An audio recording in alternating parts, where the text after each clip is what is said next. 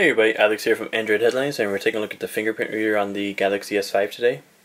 So as you know, there's a fingerprint reader in the home button down there, and we're just going to show you how to enable it and use it for your lock screen security. So you jump into settings real quick, then into finger scanner and fingerprint manager, and then you're going to swipe your finger about 7 or 8 times so it knows your fingerprint.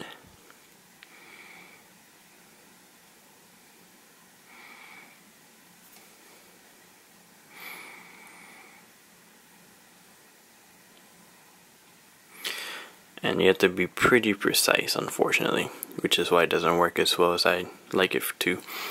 So there we go. Now you have to put in a password. It has to have both numbers and letters. So let me do that real quick.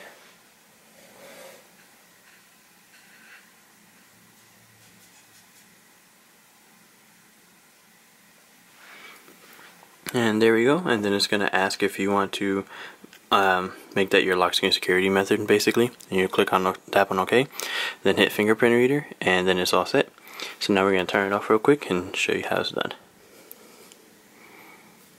And just like that, you can unlock and jump into your phone. So you can also pay with PayPal and verify your Samsung account this way, which will show that off in different videos and articles, obviously.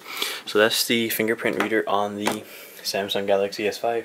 Short time I've had with it so far, it doesn't seem to work 100% of the time. It's a little finicky, I guess is the word for it.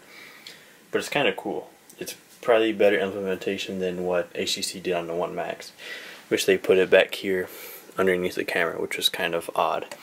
So we've got lots more Galaxy S5 coverage coming, so make sure you stay tuned.